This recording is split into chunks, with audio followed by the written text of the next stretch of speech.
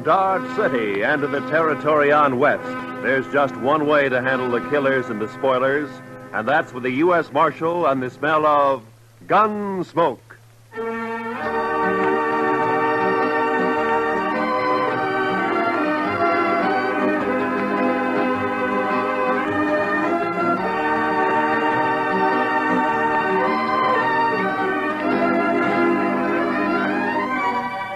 Gunsmoke, starring William Conrad. The story of the violence that moved west with young America. The story of a man who moved with it. Matt Dillon, United States Marshal.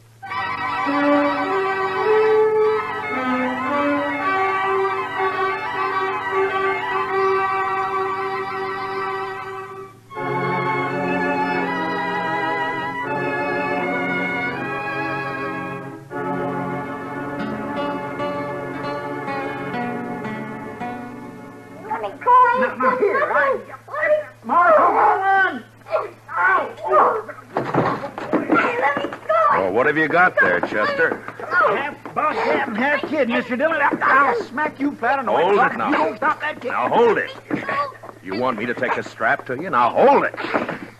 You best lock him up somewhere, Mr. Dillon. It's safer that way. All right, Chester, just calm down. Now you come over here, son. Sit down. Come on. Look out, Mr. Dillon. He's got a hold of your gun. Okay.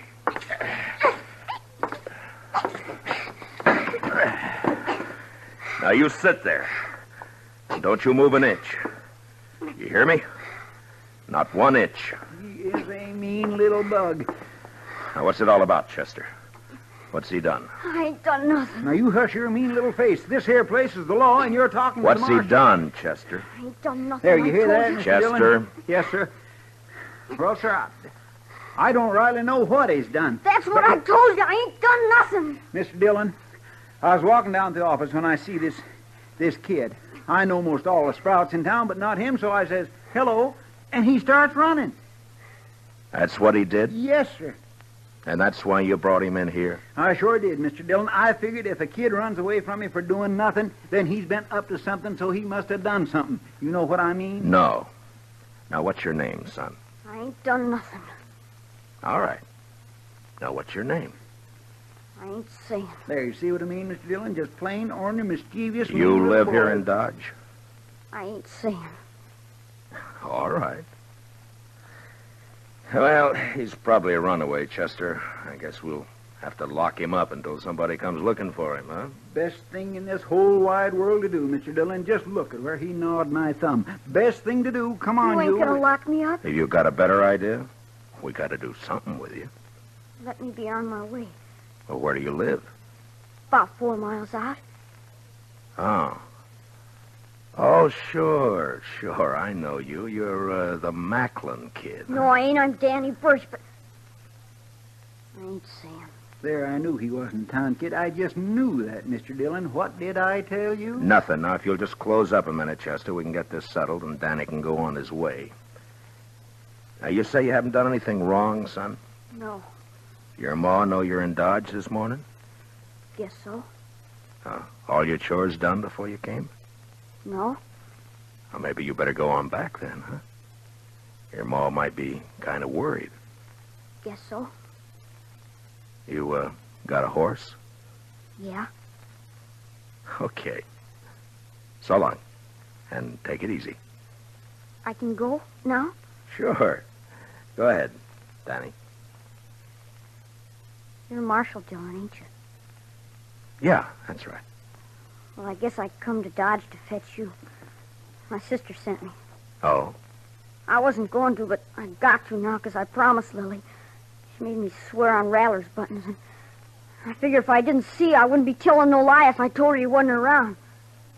But now I seen you. No, hold on. Your sister wants me to come out with you to your place, is that it? Yeah. Why? On account of Pa. None of us gives a hoot excepting Sister Lily, and she's just acting like a girl. Oh, what's happened to your pa? He's gone off again, shooting up the cattle.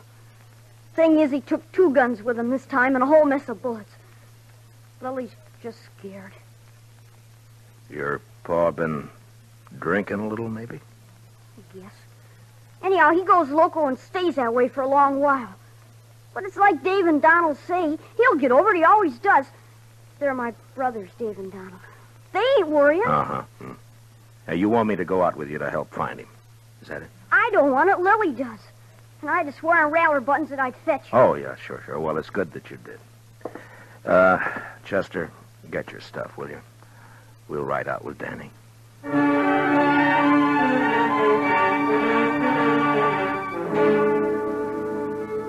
I didn't get anything more out of the boy on the way out to the Birch place. No one in town knew much about the family. They'd moved in about a year earlier, came up from the territories. The folks about said Birch and his brood kept pretty much to themselves.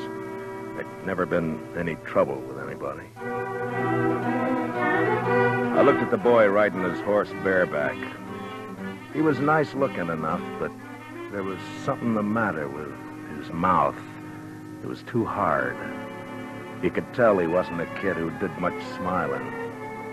Maybe with his paw acting that way, I didn't blame him.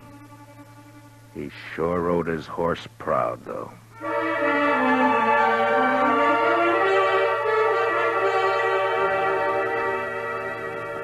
It was hot and dry, and by the time we were inside of the Birch place, the sun was burning down hard.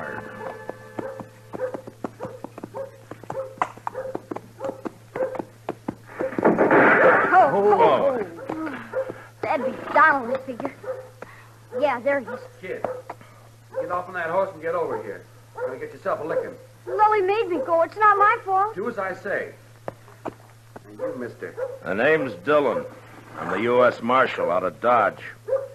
Your brother asked me to come out and help. Don't need no help. Shut up, Ham. Nothing to help with.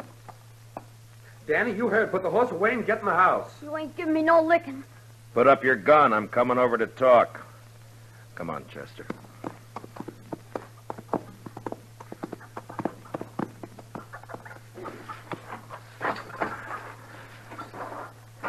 It's against the law to shoot a man in cold blood. You know that? Shucks, I wasn't aiming at you. I was aiming at a rabbit up on the rise there. Your horse is scared it away. Mm-hmm. Well, now, what about your paw? What about him? Have you found him? Shucks, he don't need to be firing. He'll come back when he's good and ready. Pa's off hunting. That's not what your brother says. Where'd he go? Oh, he's going to get himself a licking, that's what, and he knows it. Got himself away, that's what. Donald. That's your name, isn't it? Yeah. Well, look, I'm not one to interfere in family matters, but if you do need help, if your paw's shooting up cattle like Danny says, well, maybe he'll be practicing next on people, and that wouldn't be so good. That brother of ours, he's a dirty little liar. No, he's not, Donald. I'm glad you came, Marshal. You come into the house, please?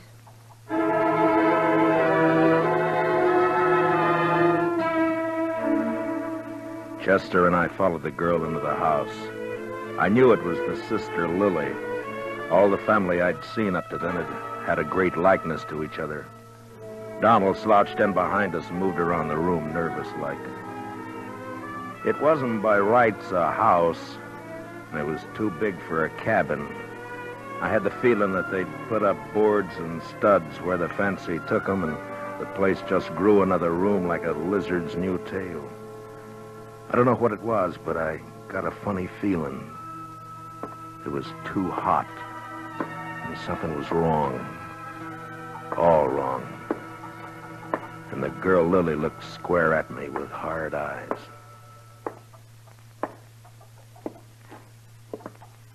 Donald. Huh? Sit down. You make me nervous. Oh, sure.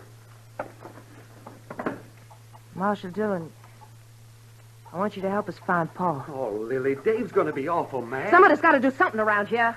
Did your paw take a horse? No. Oh, where do you think he went, Miss Lily? I don't know. Maybe up to Horse Flats. Maybe over by Gorman's Creek. Creek's all dried up. There's got to be no water in there. Did he take a water skin with him? Uh-uh. No, he didn't. Kind of bad wandering around without no water. When did he leave? Yesterday morning. We heard a couple of shots along about noon. Dave found a calf laying dead over in the North Range. You can see it there through the window. Haven't had time to bring it in yet. Was he drunk? Well, sure. Drunk as you can get. Weren't you, Lily? I'm afeard for him, Marshal Dillon.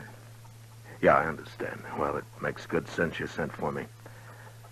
Well, I'll try and find him and bring him back. Well, I ain't gonna do no such thing.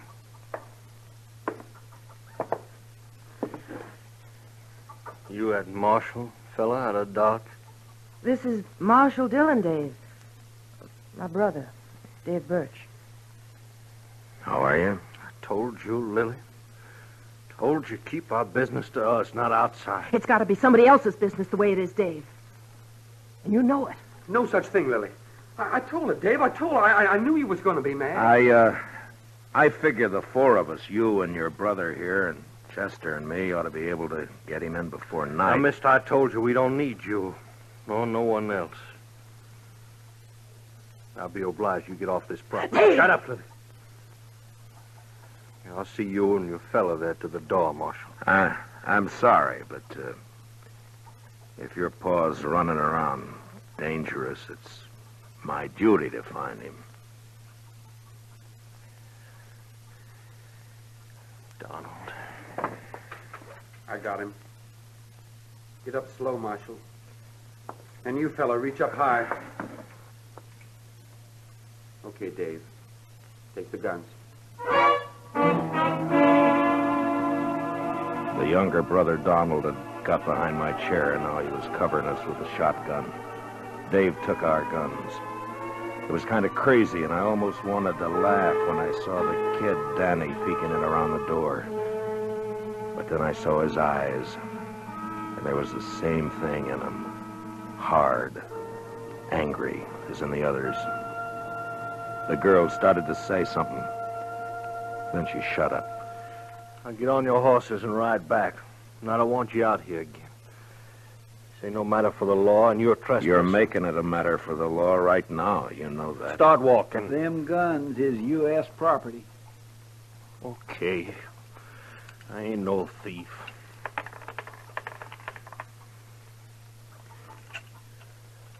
Here, bullets I'm keeping. Figure they're worth about 2 bits. Donald, give him 2 bits. Sure. Here. All right, now here's your guns. Now get out fast. You come snooping back again, me and my brother's going to be shooting at you.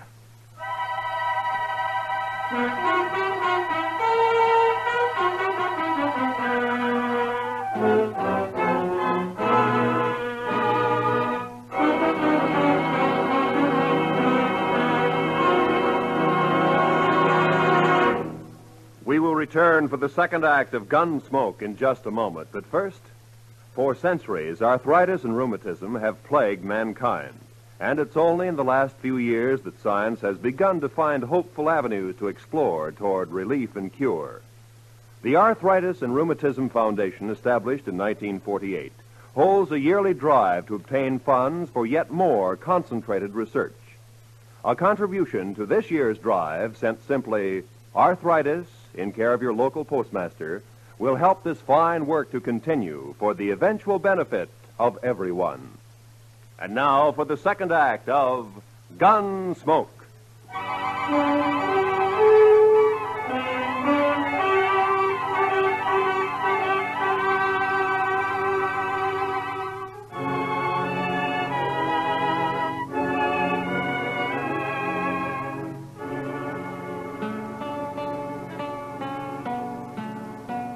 The 2 brothers followed us out and over to the horses. As hot as it was in the house, it was worse in the open. The saddles were burning.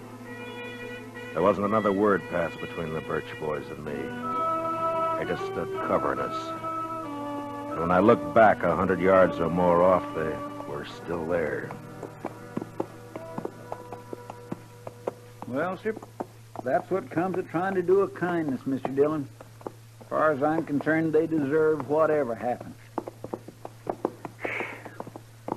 I can't make it out, Chester. You'd think from the way they talk they don't care what happens to their paw. Mean bunch of children. They probably don't. My, Mr. Dillon, you ain't even riled they pulled guns on us. I guess I'm not, Chester. You know, there's something awful wrong back there. Those boys don't look the kind to pull a gun. And the girl wanted to talk, all right, but they wouldn't let her. Just mean, that's all. Oh, You aim to go back, Mr. Dillon?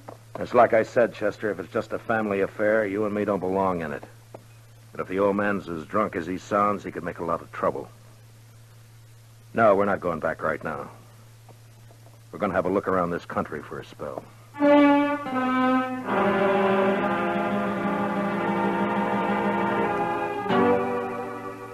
Chester and me covered a lot of ground that morning and into the afternoon. I had an idea that we might find Birch wherever we could find water. Without a horse, he couldn't get too far, and without water, he was going to get sick pretty quick. We rode over by Gorman's Creek, and then up to Horse Flats, and there was nothing. Along about 2 in the afternoon, Chester spotted a carcass lying off the trail. It was a cow. She'd been shot 3 times in the head. Could have happened this morning or yesterday. Uh-huh. Hard to tell in this weather. Oh. Well, the ground's too dry to pick up a track. Might as well take a chance and go over to the hills. Yeah, might be water there. Boy, I could do with some right this very minute. Oh,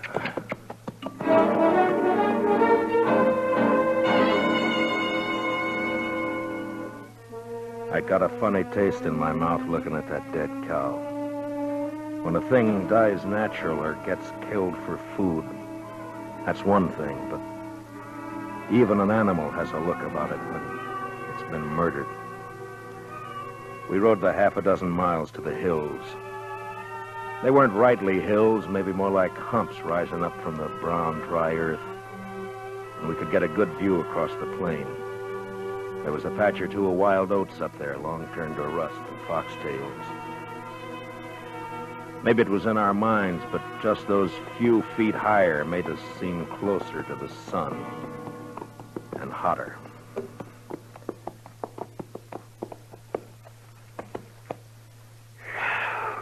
You ought to be able to see if he's out there anywhere. Mr. Dillon, he'd be dead if he was. Man couldn't live a morning out there on foot. Well, I don't think he's going to find water up here. Now, look at that. Dry as a bone.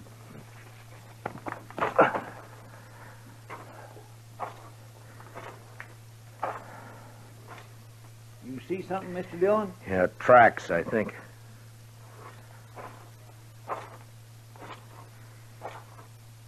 Yeah, he's been up here.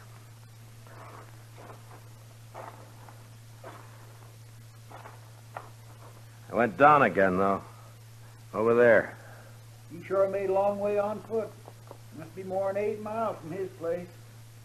Yeah. Oh, you darn fool.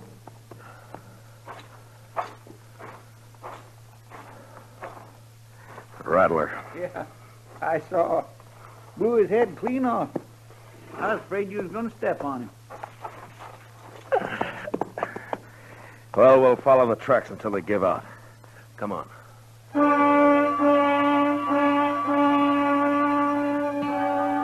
Those tracks kept going in and around the hills. In a couple of places we saw where they'd stopped by a dry water hole, then went on. Then as the hill sloped down to the plain again, we lost them. But the direction seemed to be headed back to the Birch place. That's the way we rode. We hadn't gone more than 15 minutes along when we saw the body of a man and a horse some few feet away. They were both dead.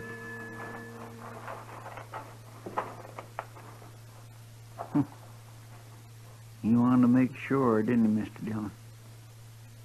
Birch must have emptied his gun. Look at that. Isn't it Jack Mason, one of old man Gorman's hands? Yes, sir. That's who 'tis right enough. Nice fella, too. I knew him a bit. Get him on your horse, will you, Chester, and take him over to Mr. Gorman? Yes, sir, I'll do that. I'm going to go back to the Birch place. I'd rather come with you, Mr. Dillon. No, meet me there, huh? Yes, sir. And if you see Birch on the way, watch your step. Try not to kill him. But don't take any chances. No, sir, I surely won't.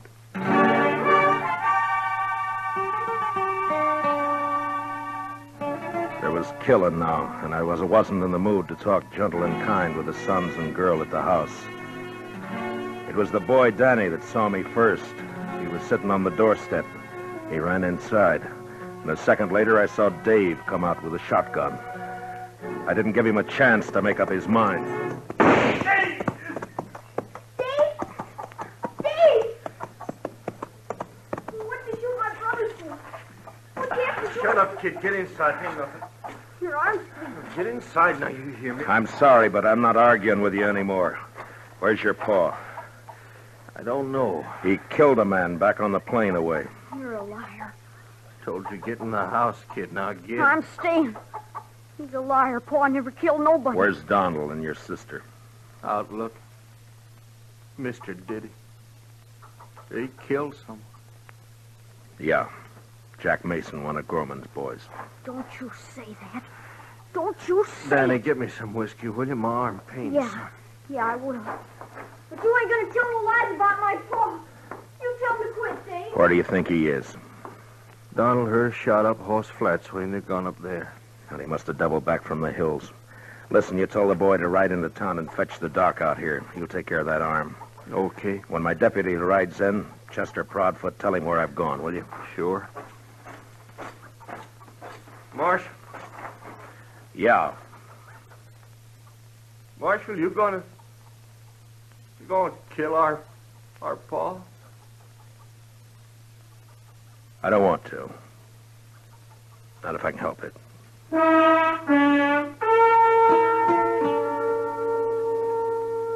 Over at Horse Flats, I caught up with Donald and Lily Birch. I told them about the killing. And a half mile further on, the three of us saw the old man.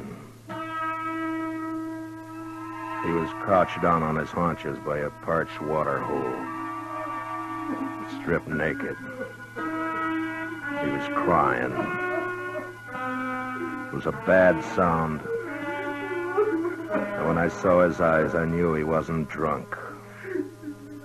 There was no sign of his guns or his clothes.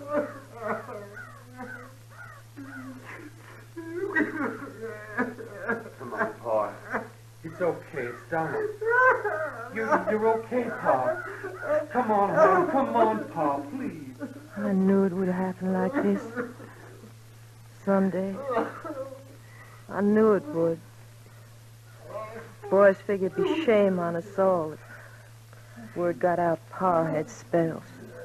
Your brothers were wrong. Pa, please, will you? Pa. Come on. It was all right till after Ma died. And he started to act this way. That's why we had to leave our last place. People found out. Try to keep him home, but it weren't no good. Give your old Pa a cup of water. Your Pa's thirsty now. Come on, Pa. Get up. We're going to bed. Funny. Pa never took a drink in his life. We always said he was drunk when he carried on like this. Oh, People could figure a man drunk. I'm sorry, Miss Lily, but help me now. I'm going to have to take him in. Help me now. I got to. What'll they do to him? I don't know. But he's done murder. It's my job to take him in. They'll hang him. I don't know. Maybe not. I don't know. Son, where's your brother? He didn't want to let you come out here alone. You're too young now. Where's your ma? She ought to know better now. Miss Lily, Come over here.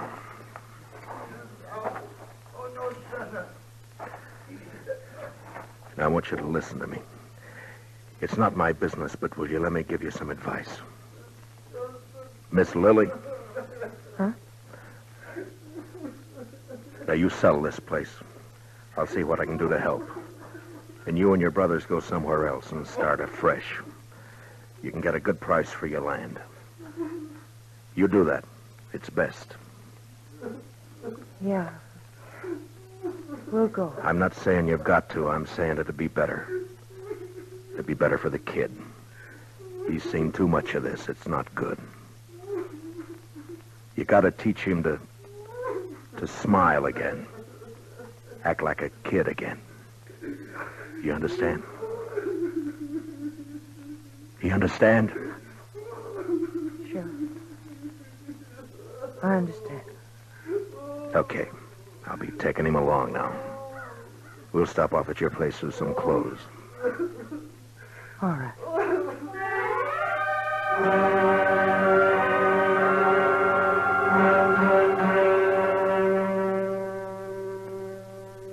We took the old man back to his place. Got him dressed. His children said goodbye to him like they knew that they'd never see him again. Like there was no hope.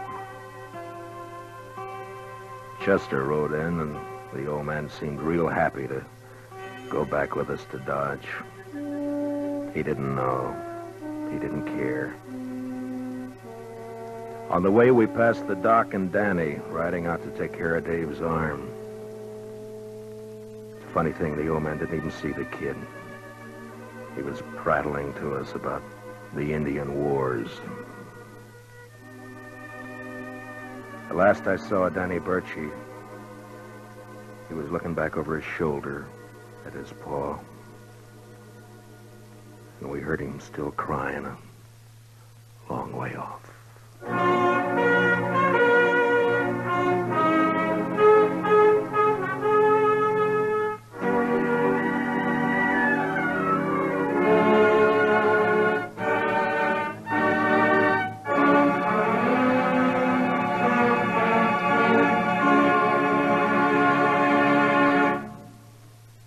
Gunsmoke, under the direction of Norman Macdonnell, stars William Conrad as Matt Dillon, U.S. Marshal.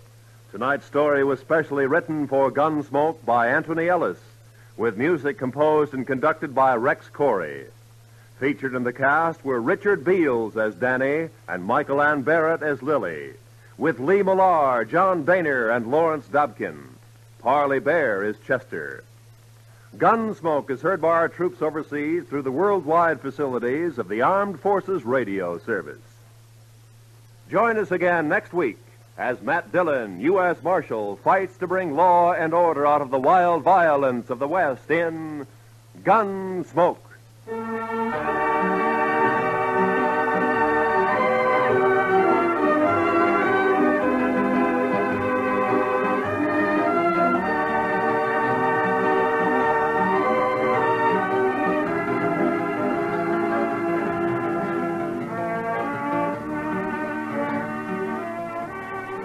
The New York Philharmonic celebrates its 110th birthday tomorrow, and in observance, there will be a repeat performance of Beethoven's Symphony No. 5. This work was featured on the first Philharmonic broadcast over 100 years ago. This is Roy Rowan speaking.